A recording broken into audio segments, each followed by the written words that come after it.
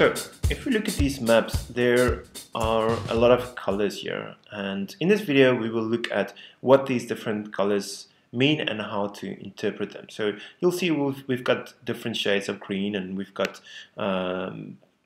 different shades of orange and red and so on. And the first thing you'll note when you look at to the bottom right is that we've got a color index here, and it says here it's plant vigor.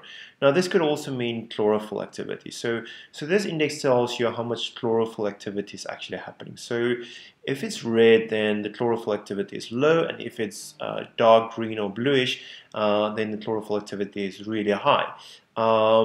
So one thing to just remember is that the size of the plants got a significant impact on the color. So the bigger your plants are, the greener they will be, and the smaller the plants are, the redder they will be. So this is a good example. So these plants are a little bit older, as it's very clear, and that's why it's actually greener, just because there are more chlorophyll activity happening in the plants.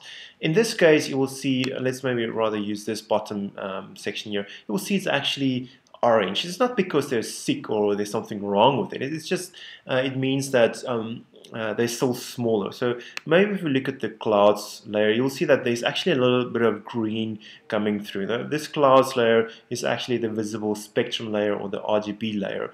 And you will see that they've actually planted here, and the plants are still very small in comparison to this field here. You will actually see that the plants are actually quite green. And that's the reason for these different color variations. Then if we look at the moisture layer, very similarly, you will see these different variations. If it's red, it means that there's less moisture content available, and if it's blue, it means that there are more moisture available. And that's kind of how you interpret these different colors.